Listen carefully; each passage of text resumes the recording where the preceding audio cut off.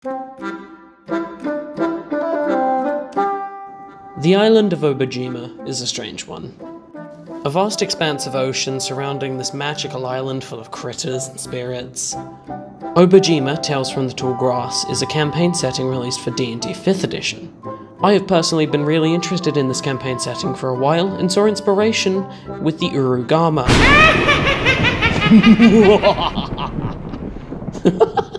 That's so stupid.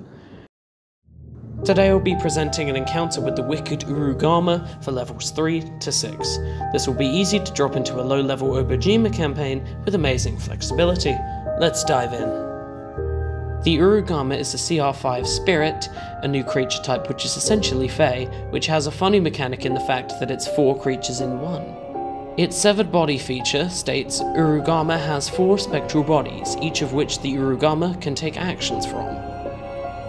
This means it can use 4 actions in a turn, which is quite threatening.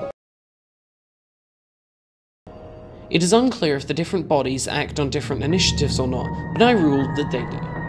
Now with all the different parts of this creature, the hit points, the speed, the 4 bodies, all make it quite tricky and harmful to the players. But if you have 4 or more players, the encounter seems quite a bit easier. Hope this was helpful, and ask me any questions in the comments below. Don't forget to like and subscribe, and thank you for watching.